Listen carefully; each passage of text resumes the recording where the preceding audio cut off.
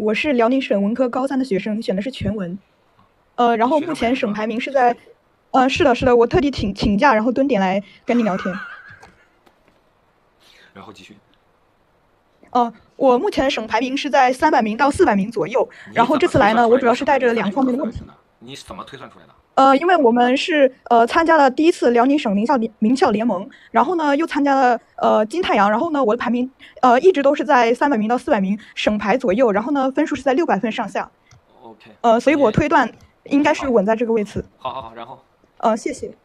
然后呢，我知道第一个问题是，文科基本上面对的专业是汉语言、法学和财会专业。然后如果我就是不是财会，财会。对不起，财会。然后呢，如果说我不挑专业的话，在这个分段你有什么院校推荐吗？想去哪儿去哪儿。孩子，如果你不挑专业的话，你将来的上学地点跟就业地点有可能会很匹配。所以说，如果你不挑专业的情况下，选地域，你将来最想去哪儿就业？因为文科虽然这个得挺直着说啊，得把这几个字露出来。文科呢，每一个专业都有非常高的专业壁垒，但是专业壁垒呢，我们都努力的话可以跨过去。咱们随便举几个例子啊，孩子，比如说老师，我最后学的是人力资源，我不学人力资源能不能干人力资源？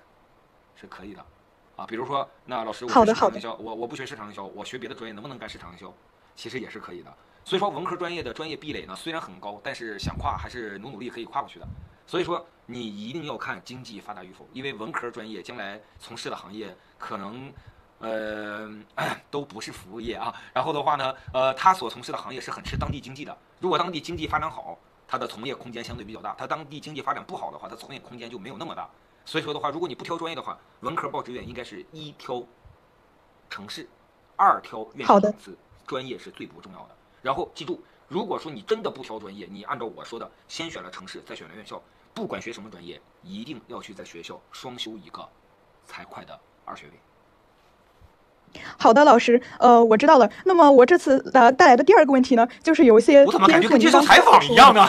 然后第二个问题什么？是。我希望能够快一点。就是我其实对于公务员或者财会这些专业都有一些自己的思考。因为我了解到，就是我们从高中毕业到研究生毕业，大概会有7年左右的这个时间。但是目前这个其实国内的形势它变化比较大。这7年形势它会有一个波动。那么这段时间内，我预测会发生一些产业转型，货币上的一个贬值吧。然后呢，财政负担它会有一些加重。那么我预测的话，如果是进入考公考编这个赛道的话，它最好的情况是面临的是国考、省考，它的难度加大，录取人数减少。那么最坏的有可能是这个铁饭碗它其实有可能就是不太铁了。张老师，所以我面对这种情况呢，我有另外的2条破局思路。第一个思路是我想要考虑文转理，就是选择往经济类的靠，然后呢去打造一个属于自己的专业壁垒，或者是选择法学。就是尽量选择一个专业壁垒比较高的，但是我的理科其实不太行。第二种选择呢，是我认为应该选择这个需求导向型的专业。就是呢，因为我也关注了一些这个国内形势，这2年这个人口增长率它是有这个下降的，然后我们社会的老龄化加剧。那么虽然中国人口基数比较大，不缺这个护理方面的人才，但是国际上反而对这方面的一个人才需求量是加大的。所以呢，我想第一条道路是选择这个护理专业，再搭配一门这个小语种，走一个出国的路线。然后第二种呢，是我想选择做这个销售，因为我其实了解到，虽然销售它的下限比较低，但是它的上限也比较高。而且不论我们的产业怎么样调整，它都需要这个销售端去有人去推广产品。所以虽然呢这个专业看起来比较抽象，但是反而呢会存有一线生机。那么如果我报考的是销售和护理这样的专业，我应该怎么样去报考呢？张老师。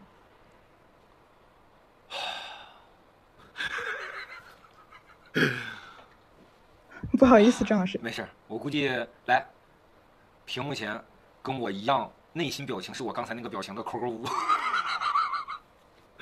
孩子，你想的有点多，真的。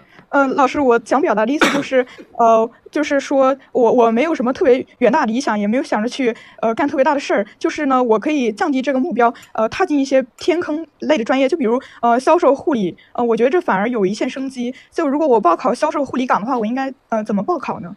孩子，首先第一，护理是需要专业的，但是销售是不需要专业的。比如说，你看我一个学给排水的，我现在在直播间卖东西卖的也还挺好。有的时候你的悟性和你的好奇心是很重要的。你想做好一个好的 sales， 好奇心非常重要。我们直播间我们有没有干销售干的比较好的，是不是这样？好奇心非常重要。你的好奇心是什么？你的好奇心要体现在你对于你这个产品和你的竞品当中的差别，就要去多去思考，从不同的维度去看你这个产品和你的竞品当中有什么样的差别。我给你举个简单的例子，刚才有个朋友一直在刷，说张老师你们的真题什么时候上链接？真题什么时候上链接？你怎么知道我们今天可能会上真题？我就给你举一个简单的例子，孩子，我们最近新出了一款教辅资料，就是我们的真题汇编。我们的真题汇编最大的一个特点是什么？就是所有的真题汇编都有一个所谓的答案册，就是有真题册和答案册。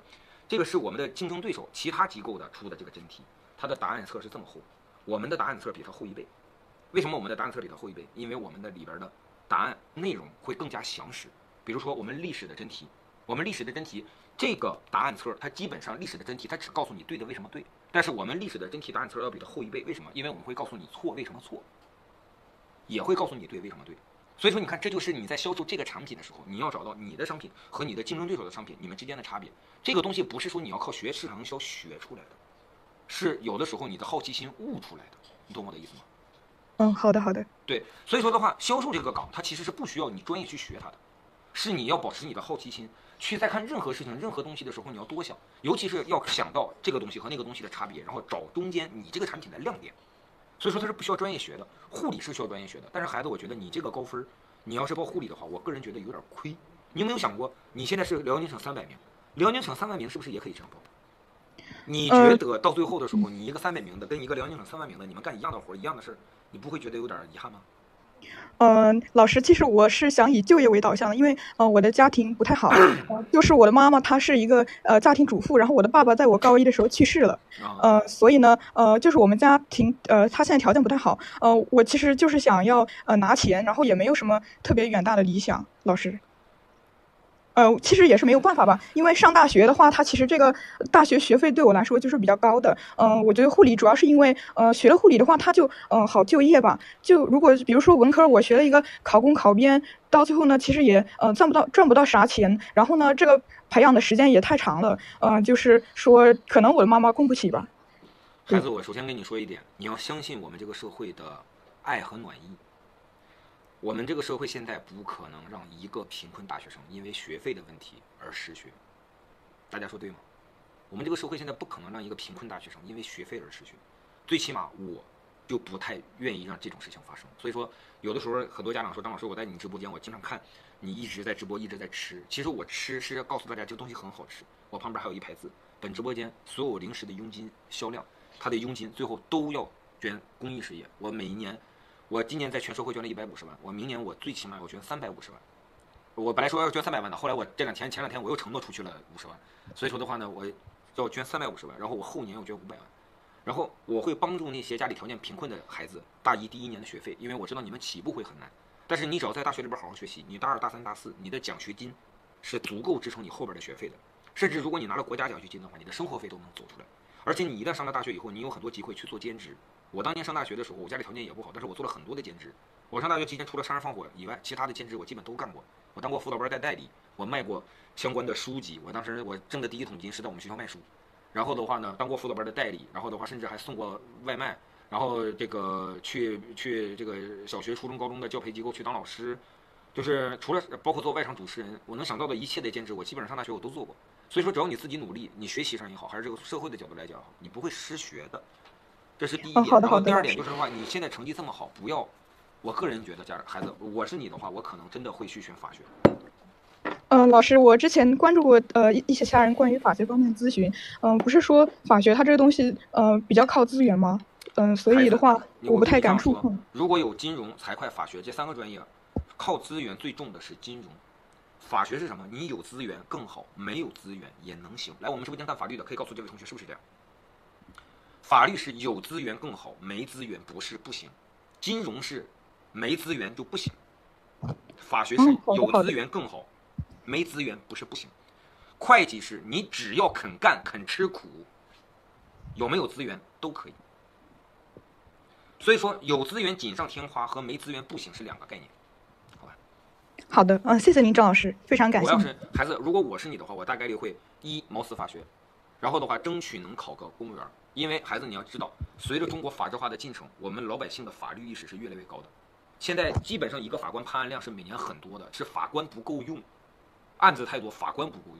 所以说的话，你先去考一个公务员，先在法律界有一定的经验和一定的能力以后，你再去跳到律师事务所。这是一条非常明确的路，而且你辽宁不调剂。你说销售，你敢保证你一定做得好吗？你说老师，我以就业为导向，我去做护理，但是就像我所说的，当你看到你辽宁300名跟你辽宁3万名，你们两个干的活是一样的，你不会有一天去惆怅吗？是的，是的，这个我没有考虑到，谢谢你。所以要是我的话，我会选法学，好吧？好的，那我这个分数大概可以报什么样的院校呢？孩子，你这个分因为你的位次比较高，你辽宁省300位左右的话，你上个221没什么问题，就是最起码孩子你来苏大就没问题。然后每年我在苏州大学我都会设立一个我的暖风助学金啊，我每一年在苏州大学我是捐款25万，专门用于资助外地的家里条件贫困的学生，然后的话在苏州大学完成自己第1年的学业，然后的话每年我们都会有这样的一个资助，当然别的学校也会有相应别人去资助。